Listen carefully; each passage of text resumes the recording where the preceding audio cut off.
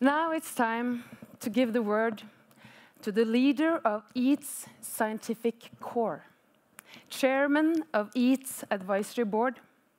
Please give a big hand to Professor Johan Rockström from Stockholm Resilience Center.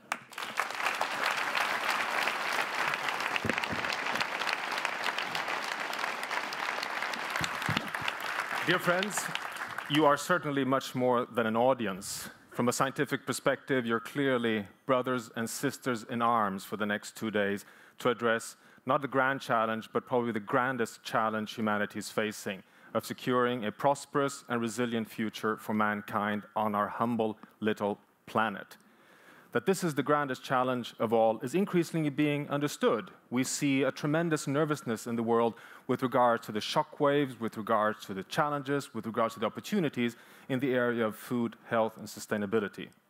It comes clearly from the evidence that, in fact, the Balance Act is tremendous. Just think of it. Another 2 billion people in 36 years of 9 billion people on Earth, all having the right to development, of equity and fair sharing of the ecological space, which is dwindling in the world, of an agricultural system which is delivering food, but in an unsustainable way, and being the #1 culprit of the negative and larger and growing environmental risks we're facing. Just look on climate, the fact that we need to transform into a sustainable agricultural future, increasing food production with another 50% just over the next generation. And on this collides the health shocks that we now have started to get so familiar with. I think the World Health Organization's information that we now have evidence of potentially a post-antibiotic era when methicillin-resistant Staphylococcus aureus is increasingly being a factor that could affect generations to come. This is a health, food sustainability issue because the largest sources of these threats originate from wildlife and livestock in our modern agricultural systems. We have evidence, in fact, that we are in a completely new juncture. We've learned to understand these environmental hockey sticks of carbon dioxide increase, increased and escalated loss of biodiversity to the point that we're now in the 6th mass extinction of species. But this interacts intimately with the challenge of obesity in the upper left-hand corner, stunting, the resistance to antibiotic, number of growing of infectious diseases, and that these interlinkages all have one core interconnection point, namely our modern food system.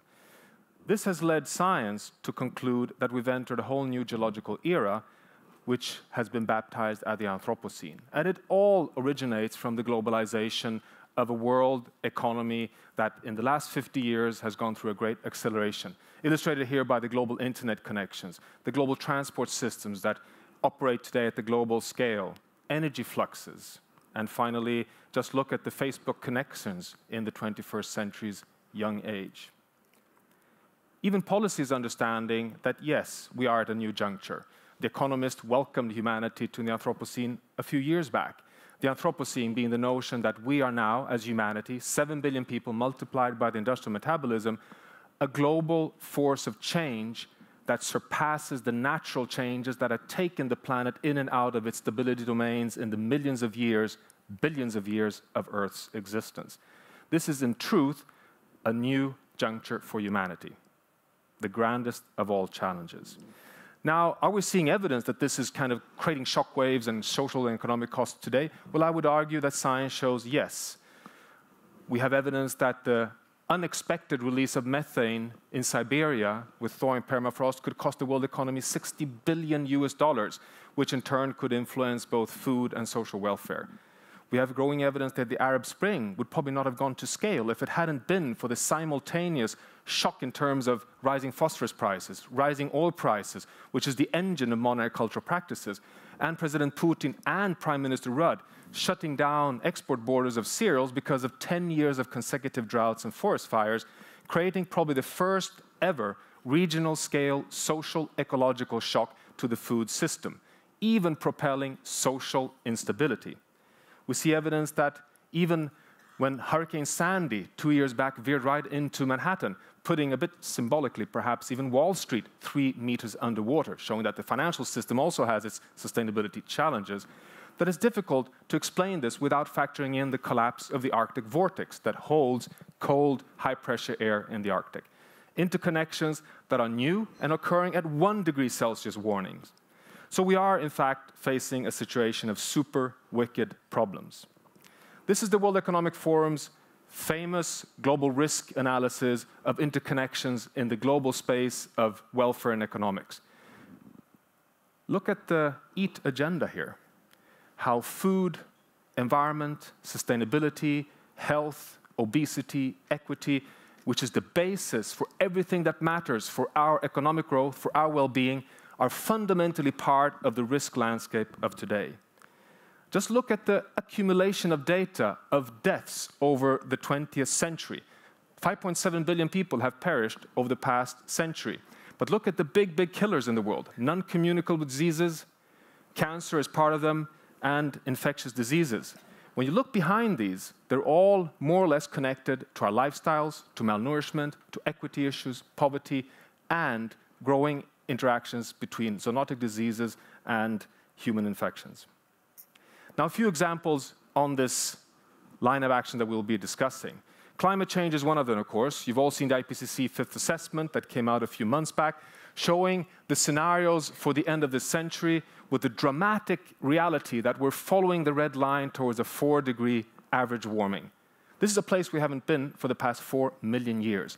The effects in terms of health are increasingly well documented. Rise of infectious diseases, vector-borne diseases climbing into new latitudes, crop pests and diseases and potential collapse of food systems, heat waves, droughts affecting both health directly and through food insecurity, risks that we now need to immediately address and transform food systems into a sustainable trajectory. We know that this is occurring already today without even factoring in climate change. This is work from Matthias Klum in Borneo, where we know that 75% of rainforest has been cut down for palm oil. This affects the frequency of forest fires, which in turn affects the Southeast Asian monsoon, destabilizing food systems across the world. And the data is clear. We're losing forests, increasing palm oil in food systems very rapidly. Shrimp farming, a large-scale system by small-scale farmers trying to survive, but being propelled out into unsustainable practices, losing resilience to shocks because of loss of mangrove. And again, the data is very decisive. So we are operating a system, a food system, in unsustainable sync. And this is particularly worrying because we're learning so much of the importance of ecosystems. We learn from work here from UNEP summarizing science that in the left-hand corner that monocultures of food production do deliver very well on crops and meat, but they lose out on all the other ecological functions, such as carbon sequestration. 25% of our emission of carbon dioxide is sequestered in soils, in natural ecosystems. Nature itself, in the upper right-hand corner, does not deliver either immediate human needs. They deliver very well on pollination, sequestration. But the challenge, of course, is sustainable systems in the right-hand corner that can fulfill the whole palette of ecosystem services and resilience for humanity. Therefore, we have signaled to the United Nations that a new agenda for development in the world must be to recognize that a stable climate system, biodiversity ecosystem services, builds resilience which can deliver on the food systems and all the social aspirations. This agenda is not integrated. We're still living in isolated silos in policy, business, and science, not addressing this fundamental interaction. So clearly we have emerging challenges. Just look at this example of unsustainable fisheries, of small-scale farmers being collapsed, not least from industrial fishing fleets, even from the European Union, farmers having to leave their rural areas because of droughts and floods, which leads to more people dwelling into rainforests and living increasingly and depending on bushmeat, which in turn increases exposure to wildlife-induced pathogens and zoonotic diseases that increases risks of shock waves because of these new social dynamics. We're now interconnected in this way to the global scale because climate change is a driver. Now, to round this off, it all boils down to the ethical challenge of feeding humanity and providing healthy and happy lives for 9 billion people in 36 years. Now, science shows that this can be done. In fact, we can produce food enough for 9 billion people.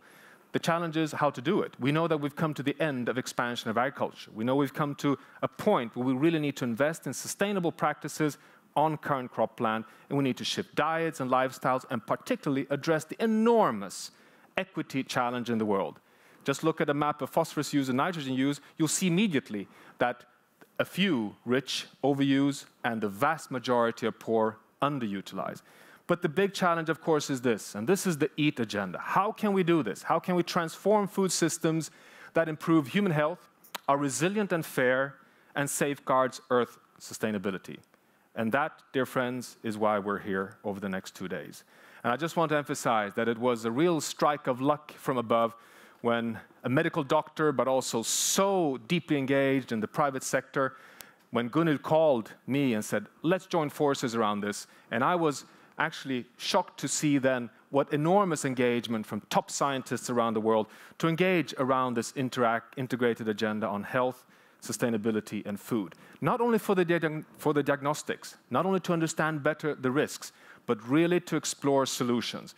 Because now we're beyond the time of incremental change. We're truly in the time of transformative change. In fact, we just have 5–10 years to start transforming the global food system if we want to avoid high probability, really high risk outcomes for coming generations. The fantastic uniqueness of EAT is not only the integration of disciplines that happen to often live in isolation, health, food, sustainability, and exploring these interactions in a very profound way.